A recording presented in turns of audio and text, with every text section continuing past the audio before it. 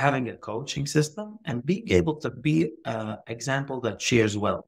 Show them that there is opportunity, that it's limitless over here, and show that you're here to share well.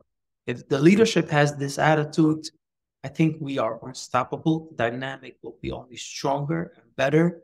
And whatever opportunities comes our way, we're able to conquer as a team. And the same goes to challenges.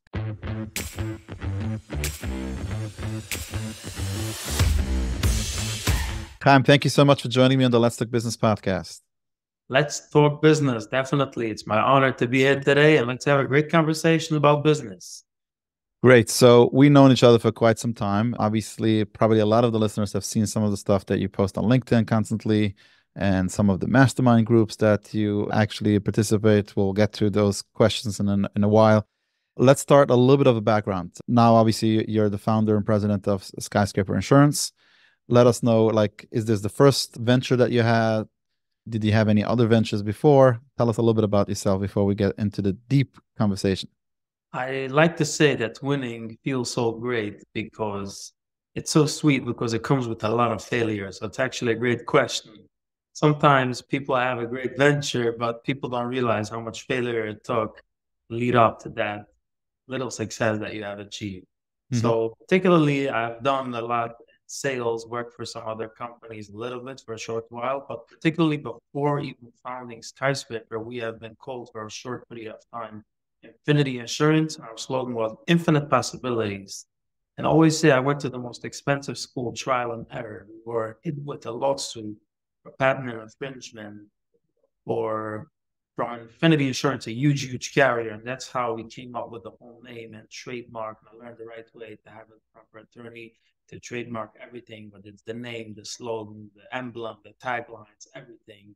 And we started off Skyscraper Insurance. It's 8.5, almost 9 years ago. I started off in my kitchen, and then my wife threw me out, and then of the kitchen. And the business she took out of the kitchen. The rest, supper I still eat at the kitchen. And from there, we went into professional office, and the journey began.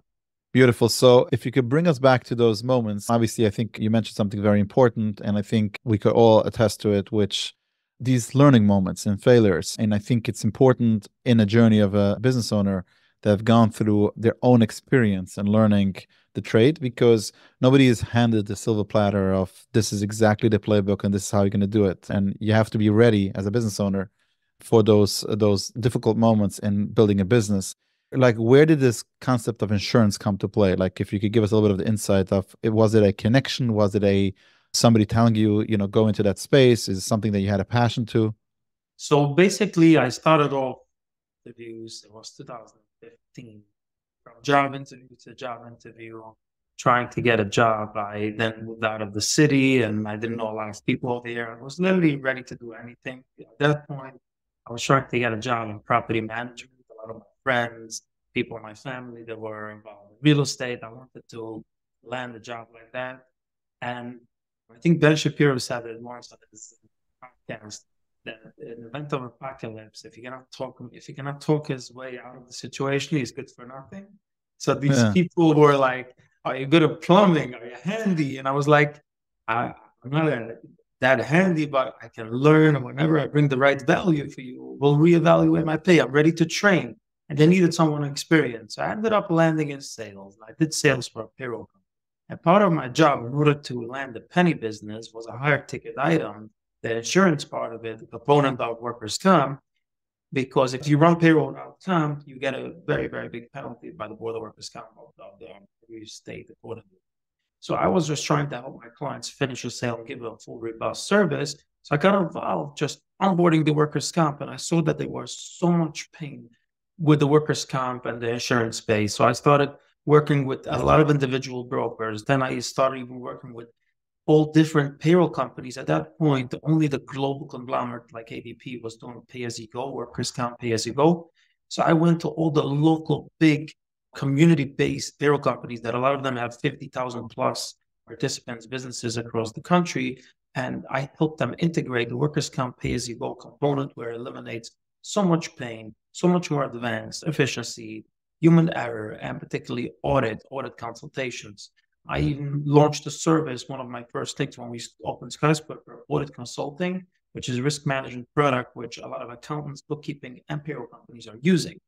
Then I found myself working in a penny product when I was so much more involved in helping people in the larger product. And that's when I realized I can open an insurance agency, not just helping people scam, people full-fledged with their business risk management across their entire portfolio of business, real estate, nonprofits, healthcare, and all the areas that we are expanding and continuously keep on expanding. Mm.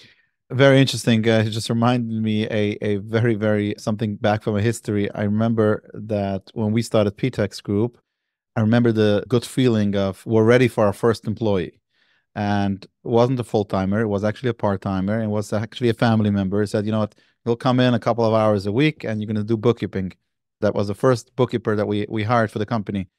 And I was so excited. I set myself up with payroll checks and everything else, only to find out a couple of months later that when my accountant, I took an official accountant and they started running my books and they said, you know what, you need to have workers' comp.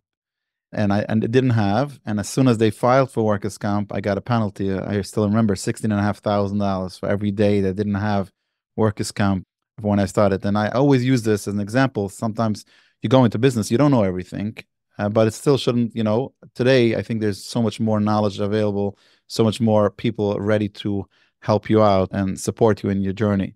So that's amazing.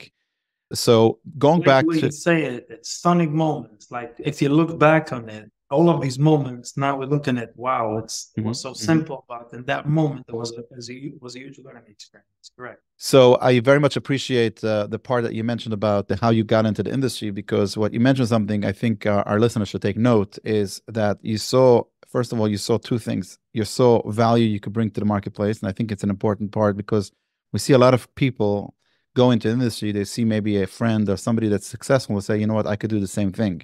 And all they want to do is do the same thing and try to get the same results.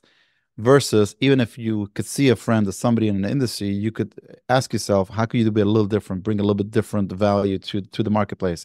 You mentioned it with the auditing part. I think adding another value, all of a sudden, you're opening up a new market for your product. That's one thing I took out from what you said. Another thing for our listeners to take note is, you mentioned about you were in an industry that was a penny business and you wanted to see could you follow a larger amount of money? And I have answered this question many, many times when people will show me a business plan or go through what they're doing in their business and they're not making enough. And I always tell them, look, it could be a good small business for you. The question is it worth all the effort you're putting in for this amount of results that you're getting? Maybe if you put in the same amount of effort in a different industry, you could get so much more in return. And I think a lot of business owners don't ask this question. They don't ask themselves this question enough. I wouldn't advise people to have to ask the question every day because you can't focus on your business. But let's say every few years, ask yourself, are you maximizing? Are you putting in the effort? Is it bringing it to the right results? Or maybe there's a different service or a different, how you could pivot your business to a different, and in your case, it was from workers' comp to property and casualty or whatever it is, to say, I already have the knowledge, I already have the relationships. I could just offer other products that could bring me more results. So I appreciate the way you said it because I think there's learning there for our listeners. Let's speak about the industry of insurance, and then we'll speak about you growing your company. The industry of insurance is a space, and you've seen it a lot, and I've seen some of the posts about sometimes people will try to have insurance because they have to have insurance, but ultimately they don't get the right coverage and they don't get the proper coverage. And unfortunately, when you need to use the insurance, then you find out, well, you wanted to save on premiums, but now you're not covered or you're not covered enough, and so on and so forth. From your experience dealing with so many policies, what can you share for our listeners, business owners that have insurance policies, what they need to be aware of when looking at their own policy? So basically, back to what you said, having a perfect business plan, knowing where you're going, and like we say, let the past predict the future is a very important thing. The way I myself and the way our team looks on our clients. So a lot of people and a lot of companies in the industry, competitors, so-called competitors, they're writing policies. It's another customer to the file cabinet. We try to create relationships and clients by really understanding their vision and their mission statement and protect what they are building for tomorrow and understand where they're coming from in order to get there. So, of course, whether you're a new contractor getting your first job, in order to submit the first bid, you need the right certificate of insurance. There's job requirements. Sometimes if there's cost that you cannot afford it, then you need to finance the plan. Or whether it's someone closing his building and you need to meet the bank requirements. So there is your own requirements, knowing what you want to protect, and also meeting the requirements of others, whether it's city, state, local government, municipal bonds, whatever it takes to meet all the parties involved in that transactions. I sometimes have very, very large groups coming over to us, big portfolios, and they're coming for their next acquisition to us. And they're like, I want this and I want that. And I'm like, are you going to go to lending from the bank? And I'm like, okay, so put us right away in touch with your bank, because unfortunately, you're not the one calling the shots over here. We need to deal with your bank direct. And if you're hiring us to get you to close, shouldn't be any issue at that closing table. Part of our job is taking over that communication, that headache from you. And of course, we can negotiate with the banks that should make sense. The cost shouldn't be above that it needs to be. We try to reason with them, but we right away want to have a seat at the table, just like your lawyer, your accountant. The same way we come in during the diligence period and we really represent you and advocate for you the best of your bottom line. So let me ask a follow-up question to that is, there's industries where the product is, we always say there's a want and there's a need. Yeah. You want to be in an industry that there's a need, which means is that not just I want to have it as a luxury product, I need it. And therefore, but in your case, sometimes it's a need, not even dictated by yourself. It's dictated, like you just said, by a bank or by a landlord. You have to have insurance and so on and so forth. How could you bring your passion to the industry, and how could you motivate your client base? Yes, I want to do this, and yes, let's do this. Let's let's sign that policy, so to speak. Let's bind that policy. Like, how do you? I know that you're a guy with passion and that you're building your company with passion, but how do you connect the dots that your client should feel that passion the same way? So it's a great question, and sometimes I was by a very prominent developer, and I was in his office, and he said, I wish you sold me chandeliers like that I can see. You're selling me these plans that are like for unwanted activities. It's like it's the evil necessary. Yeah. Like, I wish you'd have sold me something that I could look at it every single day, have it in my dining room.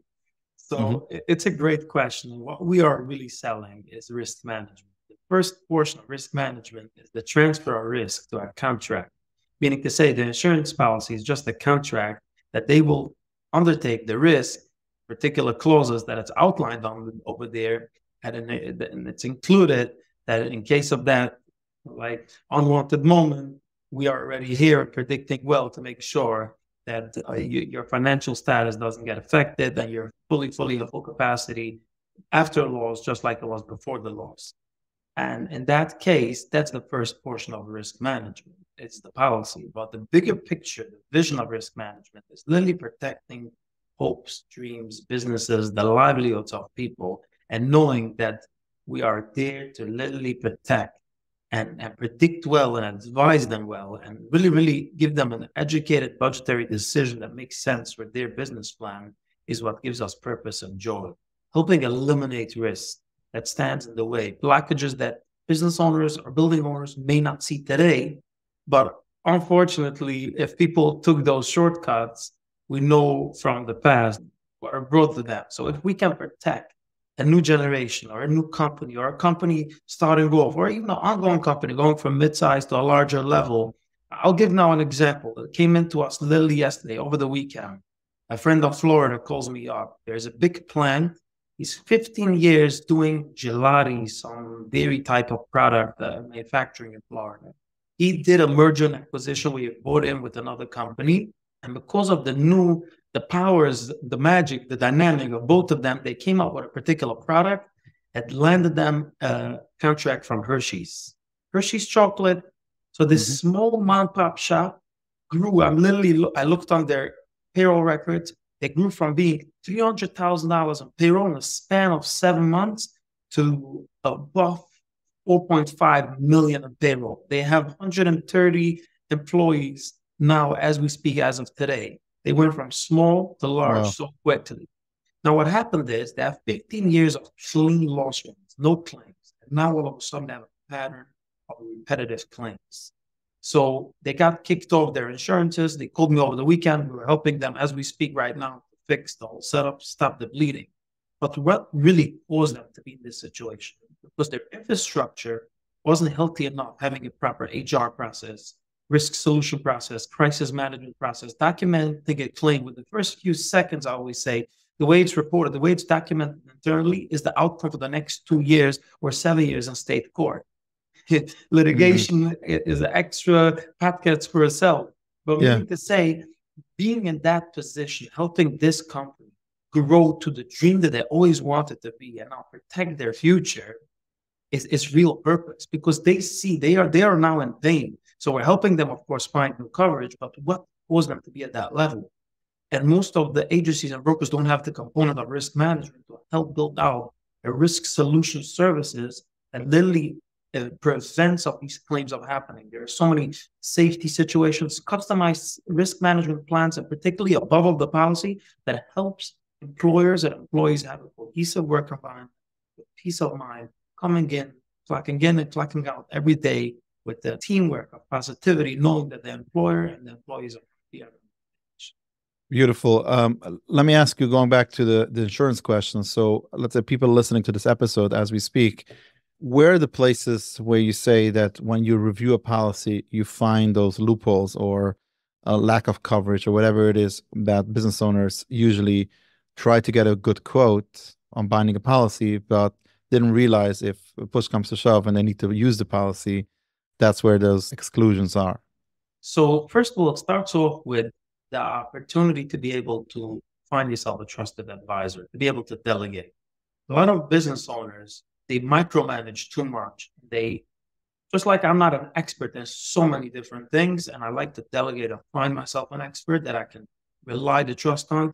I currently have 7 different legal lawyer professionals in different categories when it comes to insurance litigation, to be able to help my clients and be able to advise for ourselves how to structure things as a business. There are certain things that we have in so many other areas, whether contracts, different states. You need to find yourself an expert and be able to delegate. Sometimes people think they have cyber liability. It's included in my package, or people think they have because they are so-called expert, and also they didn't really give over the trust and delegated the trust to someone that they trust. And even the people that are appointed in that position don't gain from them their full trust. They're still hiding out. They have a little bit over here and a little bit over there. So I think it's important to share and have a discovery call with every client to understand what is their business all about, what is it exactly that they're doing. So many times there's miscommunication, classifications on plans are completely off, and it's not the competitor's fault. It's sometimes the client's expressions. He didn't express or specify it well. Sometimes I have people manipulating the answers because they think this will make it more expensive. They're like, if I answer this, will this be more expensive or that? I would say, you answer us exactly what is it that you're doing, and it's our job to come back with the best possible solutions. Exactly. We work for you. We advise for you. So it's important to, in a nutshell, is first give us the full picture. Once you have the full picture, sometimes you have people having 5 different plans on 5 different areas. And if somebody has a bird's eye view, sometimes you can bulk things up. You can make blanket limits. You can do an umbrella on liability. You can do so much more by helping and bringing together all the missing loose ends. Then there's so many misclassifications and exclusions that you always should make sure that you are protected or educated to what you're buying, that if you're getting something for significantly cheaper, that's okay, but know the risks that you enter in. And I'll finish with this. The biggest risk takers are the ones that know back end the calculated risks behind it. They know that they're taking a risk, but they know what they're taking. The dumbest risk takers are the ones that are like, okay, they're going to jump in because I got it for 3 cents cheaper or for thousands of dollars cheaper, without they don't know what they're getting into. What's behind it. The actuarial report that goes in that drives those numbers up and down, please make sure that you get what's behind those numbers. Yeah, this is the definition of a calculated risk. Calculated risk means that I've calculated the risk and I decided to take it or not to take it. Exactly. You can be more bold. That's what I'm saying. You can be a risk taker. We're okay. We will just want to make sure you know the facts before you jump in and not learn it the other way around. I want to go back to you're building your own company. Obviously, you started off solo, and now you have a sales team and you have in multiple states. Tell us a little bit about the growth of the company as far as the structure of the company, as far as building a sales team and so forth. So first of all, I'm excited to share, and I don't even know where to start, but what I have in me is the need to inspire. And I think for anyone in any company, it's important to be living inspirations for your team. Now, you don't need to be the smartest person. And I, of course, say I try not to be the smartest person in the room. I always Sure. want to have people in the room that have a smarter opinion than myself. And I want to speak last and help conclude and build a bigger vision with them. So it's of course to have a cockpit of a dream team, but in leadership, it's our biggest job to be inspiring. They say if your circle doesn't inspire you, you're in the wrong circle. Yes. So being able to inspire and building a team, and particularly when I go into the city of Manhattan, I walk through those blocks and I see these gigantic businesses and buildings. What inspires me is that such small people are able to build such bigger things than themselves. So I want to build something much bigger than myself. And how do you see? It's only done with teamwork, with a culture that inspires and is positive, because nobody likes to prove. You have situations where you can have the best vision, the best plan, and we know our problems, but we're looking for solutions. So we don't need someone to just dwell on the problem. We need someone that is able to dwell on the solution. So sometimes you can have the smartest person. He can meet so much, but he can still be a killer for a team, Sure. because that's something that you need to be able as a leadership to point out. And also, like I always say, the worst thing is to be ordinary. You got to strive to be extraordinary. So, how do you bring it all together? You got to have positivity and also have the opportunity of being a giver. You got to be able to share the wealth. Producers and producers in our industry, it's salespeople now, what we call the sales manager. We provide the number one coach, which is the global sales director. And what gets certain teams to get to the big leagues to win a championship, you can have the same athletes playing on two different teams. What gets out to bring home all the points for the team is the coach who coaches them all throughout the season and gets them through those difficulties and helps them set their goals so they have clarity on their vision. So having a coaching system and being able to be an example that shares well. Show them that there is opportunity, that it's limitless over here, and show that you're here to share well. If the leadership has this attitude, I think we are unstoppable. Dynamic will be only stronger and better. And whatever opportunities comes our way, we're able to conquer as a team. And the same goes to challenges. And when you limit those, if you go the opposite around, which is the negative of this, the negative example of it, it drives speculation in the team. It drives people apart, and it makes them question every day: am I in the right environment? Is this too toxic for me? If I want to achieve these numbers that I want to achieve, will I be able to get it according to my contract? Show that you're here to give and share and be part of something big. It's very important what you just shared, and I appreciate the way you shared it because I think this is the definition of a good leader. Because a good leader doesn't mean somebody that has all the answers, and a good leader doesn't mean somebody that will always cover for you. But a good leader is somebody that will inspire you. And I think it's important as leaders, we should ask ourselves every single day, have we inspired our team today? And I'll just go even a step further, and I'm going to ask you the question, which is building a good culture means having a leader that inspires. And it's important that the leader should really dedicate time in their calendar, how they're doing it, where they're doing it, what programs they have, what type of training do they give their team. It's not just something that I should feel good. Yeah, I think I'm an inspirer. I think people look up to me and people learn from me because I walk through the hallways and I speak to a couple of people in the kitchen while I'm making a coffee. Really need to put the effort and not only put in the effort, put in the time, which is actually in your calendar. So I guess my question to you is, what could you share publicly, things that you're doing on a daily basis that you're spending time to actually inspire your team? So it's a great question, because sometimes we live in our heads. We think we're doing things perfectly, but it's important to collect feedback, how the people on the receiving end are feeling. So it's very, very important to build a feedback reporting system that is consistently, whether it's through team meetings, or various different methods. There's so many things these days like EOS and so many things that teams can do. We have done EOS and it's been amazing for us. But having that team lead meeting and meeting with the leaders of every team once a week and asking those questions that we're focusing. First of all, are we giving the technique for our people? Are we giving them enough of the tools that they're able to scale? Sometimes you demand from them so much, but you're not giving them the opportunity to win. Are we giving training that is perfect? And say the last quarter is when we finished a whole new setup of 0.0 of our training system, where we have a whole onboarding process from personality test to a knowledge test to the onboarding experience to the training experience, which is with a particular trainer and a system and a software that tells you exactly where you're up to, and you can rewatch those sessions. Then having weekly meetings with mid-level management and getting feedback where everybody can really speak open and honest. And when we say open and honest, it's open to other people's opinion. And even if they're not the same as yours, that's what open-minded means. Sure. And honest, really knowing that when you walk out of the meeting, that you shared everything in a professional manner. So that's the idea. We have a report system. We are able to see a lot. And of course, you can build it into team building exercises where we do a lot of, like some people say, okay, I do parties, I do this, I do that. We do all of it, but it needs to be a physical reporting back system where you can learn. And I found myself things that I never knew about myself, which I needed to work on. And it feels good that I did those. I worked on myself to be better for my people and for myself. And I can say my work-life balance and my communication is so much better now with my team. So working on yourself and showing that you're putting in the effort goes both ways. Accountability is for us as leaders, and the same as accountability you demand from them, we should demand from ourselves.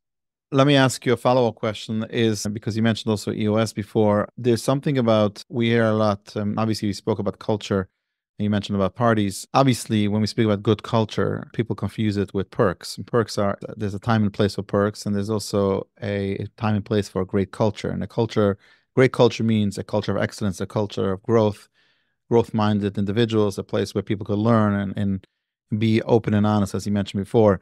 I guess my question to you is, I hear a lot of leaders that they have this issue. If I want to be a great leader, I want to be very good to my employees. But then it's contradicting with accountability. It's a very fine line when I hold somebody really accountable, brutally accountable on as far as because they didn't reach their targets or they didn't do the work as according to what the company wants from them. How do you wrestle with, yes, I want to have a great culture, I want to be great with a great relationship with my employees, but yet at the same time, I want to hold them accountable? So accountability goes both ways. Accountability goes, of course, by meeting your goals and what's expected, but also accountability goes to be accountable for the credit too. So first of all, leaders, they use the word accountability only when it's in a difficult situation. They forget to recognize excellence. And that's so, so important. Being able to call out excellence and have a system where you literally reward on excellence on people that are together as a team, know what's demanded from them, and they stand out, pull that out. At the same time, if you have a fast-paced, high-dynamic culture that everybody is on the same page and moves along at the same speed, that's a good leader to put together those teams. And you have someone that's lacking on that. Usually, if somebody wants to be with that same fast speed, he or she will come to that leader and say, I feel maybe what I have going on is too much for me. Maybe I need a different position. They feel a little bit left out. If you build that culture where everybody's moving on the same tone of speed, excitement, and you have someone that wants to ruin that, they will always automatically resign on their own because they feel they're not a fit. Or someone that really wants to become better will come more in an exercise of help. So the accountability that becomes brutal is by ignoring the red flags. If you see within a certain period or a certain milestone in that someone of your team is not cut out for this and doesn't have the capacity, sit down with them one-on-one, and rather than criticize, coach them how they can be better in their job. Most of us as leaders sometimes, we're so frustrated and we take the time to criticize when the person already knows the problem. Now what I need is a solution. They come to you for solutions. Now that solution can be made in that meeting. Both of you will walk out like so exhilarated. But if it's spent time to criticize, obviously both will not be happy and the environment will be a little bit tarnished.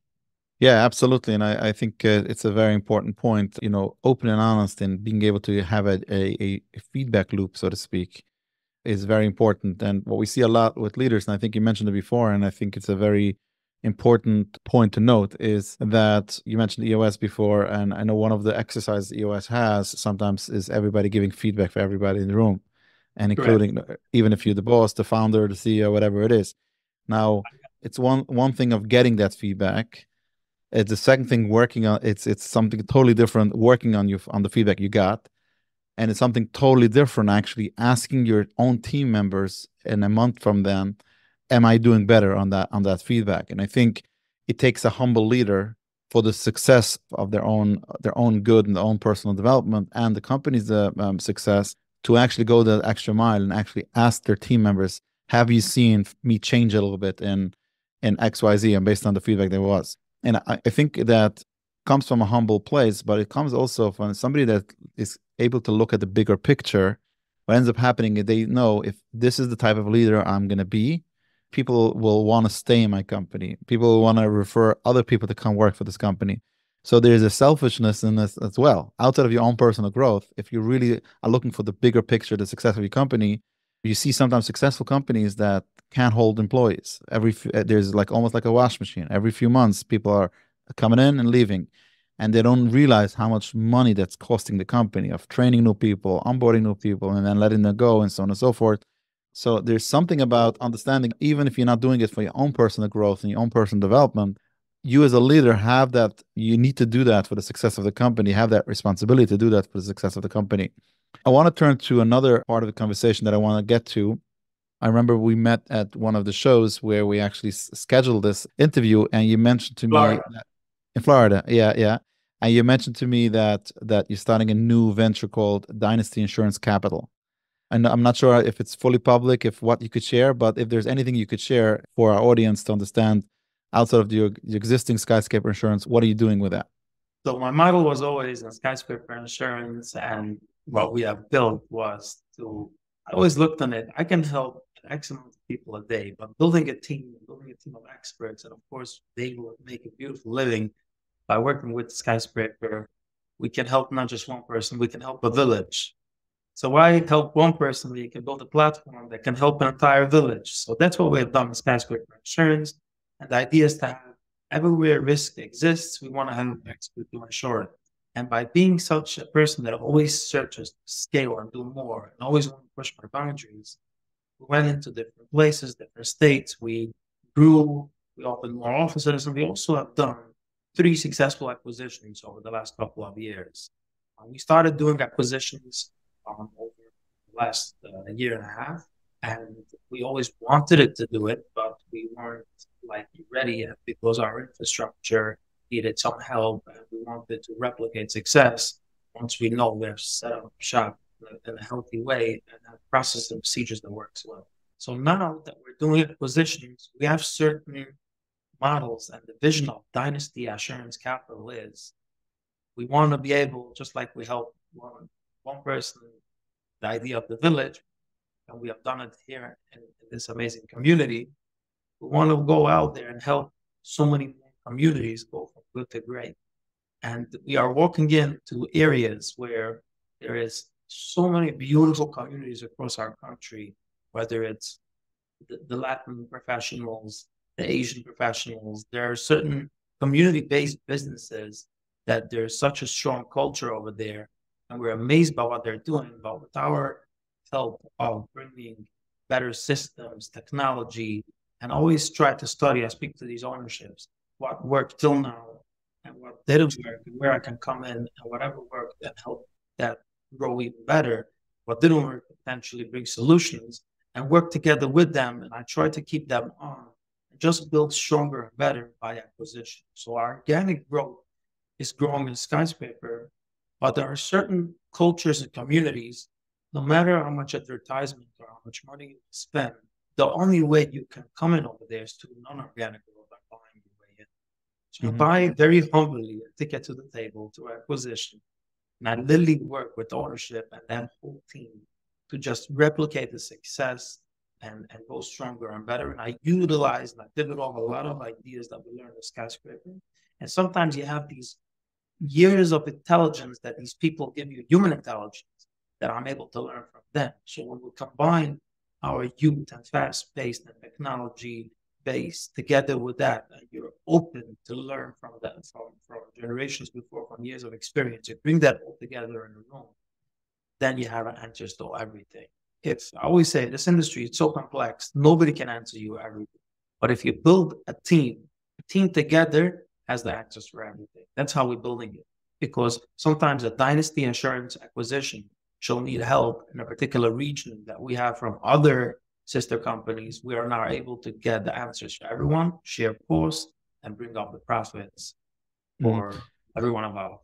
And are you planning those acquisitions to stay with their own name in their own markets? It's not like acquisition and then folding it into a Skyscraper. Correct. So if it has a brand going for itself and it's recognized in the local public school, they already are known for donating every year a certain amount, and they're known in their community. I just want to help that brand grow and blossom stronger. If their brand is lacking that momentum, doesn't give the right messaging, that's when we will discuss a rebrand or potentially using our operating company, Skyscraper, to operate that company. It's lacking that part. Got it. I want to ask you a question about, we mentioned it before, about, I know on LinkedIn, you post a lot about you're part of Mastermind. What's your take about the power of Mastermind, and what can you share as far as what it does for you as a business leader? So particularly the group that we're doing now for 3.5 years, which consistency is key. So many people start things. And I'm also a person that every day comes in with 100 new ideas. And I get the idea of starting. But I really got to thank all the group members, part of our team, that we're consistent and we hold each other accountable every month when we meet to really, really maximize the value out of the group. And particularly what you will find, I'm the youngest person in that group, so I'm really honored to be among such big professionals that have built giant businesses. I'm completely grateful that I was invited into that group, and I'm able to bring value to my capacity that I can bring. And I continue to look always, how can I contribute value to the bottom line of my people here, my people in those groups, my clients? That's how can I bring value? That's my approach to everything. If I cannot bring value, I cannot sell. I can only sell if I'm confident in my mind that I can really help. Nice. So first of all, I was able to gain from a mastermind. I think any professional is able to gain sitting around other leadership position, people in leadership, business owners that go through certain challenges. It's like a complete therapy session, knowing that you're not alone. The corporate executives in America are there, and the entrepreneurs, if you lock them both in the 2 separate conference rooms, the people that are been like wheeled into this corporate America silver platter, they're all talking about their accomplishments and about their latest vacations.